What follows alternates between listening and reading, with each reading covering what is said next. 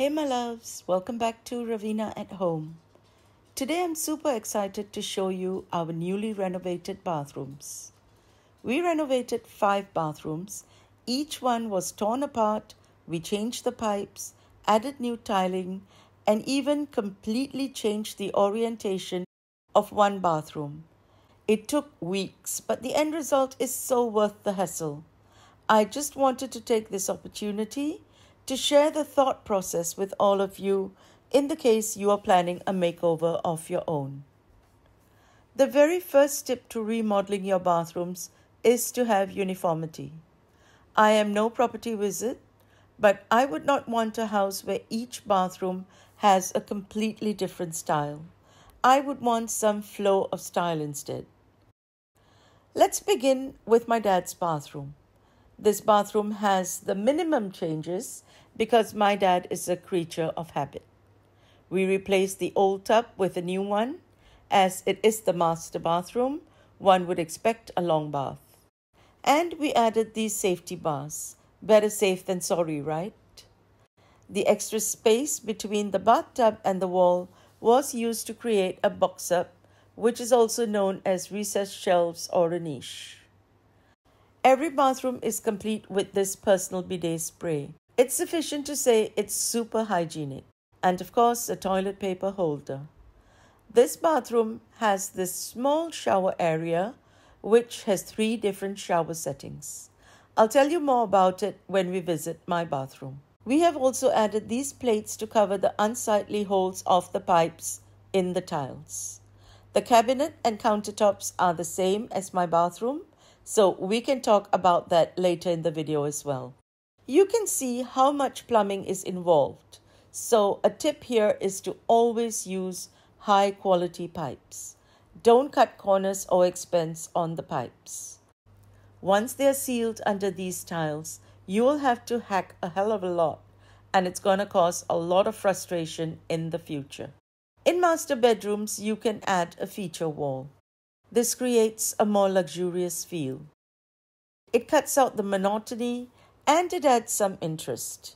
Usually one would do a wall that is prominent when you enter the bathroom.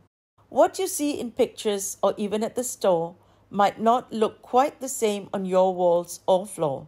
So my tip is to buy some sample pieces so you know exactly how it looks. And this is our bathroom. It used to be identical to the one upstairs, but we removed the bathtub.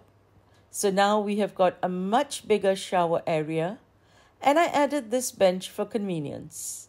I can sit or I can just put my soaps and scrubs here while using them. If you want to make any major changes, now is the time. So plan well. You might not get another chance for a while again.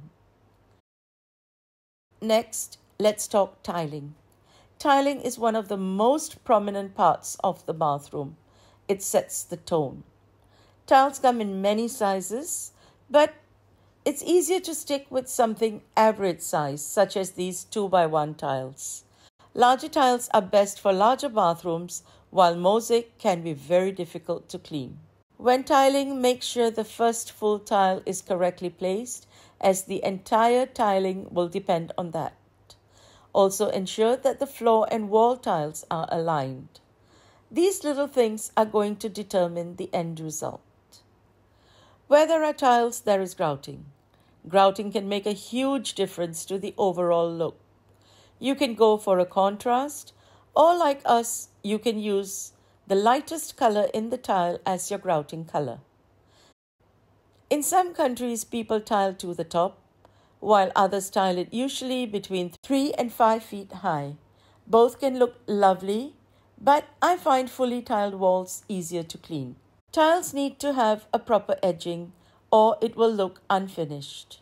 The best and most durable method, in my opinion, is using a Schluter strip or a corner beading. This gives the corners a rounded and clean finish. These strips come in many colors, which makes it easy to match. Waterworks, showers and faucets need a mention too. For the fixtures, I wanted gold, but the guys won. I actually gave in because there were many more fixture options available in stainless steel than gold. They don't have to know that. The fixtures are the same as in the other bathrooms. We have the bidet spray, the toilet paper holder, the faucet, all with the same rectangular design. Make your bathroom more luxurious by adding features that are interesting and practical. What we have added are these niches. Here we have used the tiles from the accent wall inside the niche as well. To the niche, I have added shelves to maximize the vertical space. These are great for essentials and also for display.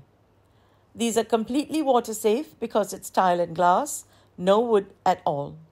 To get an idea of the gap between the shelves, you can either match the grouting line or measure your tallest bottle and add about 2 inches of extra space.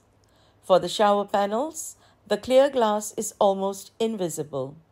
We have also maximized the height by using 8-foot panels finished with rods at the top as a safety measure. With it being clear and tall, it avoids a vertical line in the middle, therefore avoiding visual clutter. And it shows off the visual of the full bathroom. We decided to have 3 separate showers in every bath. We have the rainfall, which is an amazing way to wash your hair. We also have the hand shower, which comes with a holder. And another one we added is this faucet. I like the look of this waterfall faucet, and it's a great addition, especially to wash your feet. The cistern is concealed and all you see are these 2 buttons. But do not worry, there is a loose tile up here that can be removed for any repairs. Another feature in every bathroom is the biggest mirror possible. I know small mirrors above the sink and vanity are the trend, and it looks great, but a larger mirror can create an illusion of space and can give you a beautiful focal point even in the smallest of spaces.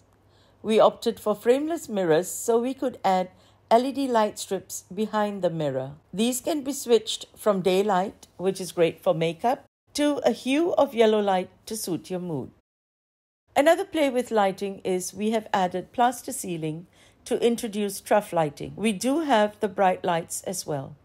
There is a little controversy over having power sockets in the bathroom, but we decided to go for it as this area is reasonably far from the water. We have added universal sockets in every bathroom, so no matter what the shape of the plug is, it will fit. I love that. Next are the surfaces. We have used solid surface because I personally find it the most durable and easy to clean. Again, I went for a sparkly white so it catches the light, reflects it, and always looks clean. Under that, we have the cabinet and the drawers. Each of the bathroom cabinet finish was chosen to suit the tiles. Here we have used the same light color as the tiles so it looks and feels more airy. This is called low contrast. You can of course go for a bolder, more moody look, but this is what I'm comfortable with. But seriously, the bold look works great in already dark windowless bathrooms like you will see in our powder room. We have floating cabinets well above the floor to prevent any water damage. It also makes the bathroom look bigger as you see more floor. The original shower area is now empty, so I have just added these shelves. I generally like having things that I grab being out, so this will probably work very well for me. I'll actually know more when I organize the bathroom. I'm sure you've heard of chair clothes. My husband has many chair clothes. Not clean enough for the cabinet, but not dirty enough to be washed. Our chair clothes will now hang right here. We don't have a towel rod in here, as I prefer a hook near the window. My husband uses the shower door handle, which we deliberately fitted horizontally on the outer side as a rod. These 2 smaller bathrooms are identical. We have the marble vein tiles matched with a grey. The cabinet design is actually similar for all the bathrooms. As you can see, most of the fixtures are by Johnson Swiss, but some pieces are not. We had to opt for fixtures with a similar design. Having all fixtures in the same finish with the same style makes everything so much more cohesive. These bathrooms have a triple shower as well and the oversized mirror with mood lighting. In the smaller bathrooms, this recessed shelving has been fitted behind the water closet above the cistern to maximize the vertical space above it while maintaining the same style for all bathrooms. In these two bathrooms, we do have towel rods. Having the towel rods under the window makes it easy to dry towels quickly, preventing odor and mildew. And this is our powder room. This powder room has no daylight. It has windows that open to a basement corridor. We have gone for darker colors to play up the drama rather than to hide it. Unlike the bathrooms, we did change the style slightly, but kept the basics the same. We wanted this powder room to look more like the kitchen that leads into this bathroom. We maintained the same marble look as the kitchen and pantry, and we also used the same sink and faucet as in the kitchen. Here, I got my gold fixtures. The recessed shelves are replicated here as well, but I opted for a tall shelf in between to display some larger decor in tune with adding drama. Planning the little details will give you the results you want. This hook here is ideal for hanging your jewelry or a bag if you need to. The vanity area here is tiny. The countertop is the same, but the cabinet finish and flooring is bolder. In contrast to the vanity, the mirror is huge. Now this powder room is pretty small, so this tall mirror creates a sense of space. I like that the reflection of the kitchen makes the space look bigger and brighter. A little extra play with light. We already have the lighting behind the mirror, but we also added mood lighting. There was a little extra space here. There was no shower here before, but with some planning we redid the plumbing to add the shower. No one actually showers here, but it's an ideal space for me to wash bulky kitchen items and refrigerator shelves and drawers. It's also a very convenient area to wash Zoe. And I added a faucet because it makes it more convenient to fill a pail or bucket. These are the changes and additions we have made to all our bathrooms, and I really hope you have found these tips useful. These are the things I wish someone had told me to help me figure out stuff while planning the bathroom makeovers. So if you're wanting to remodel your bathrooms, use these tips. And if you have any more questions, feel free to ask. I'm quite the expert now.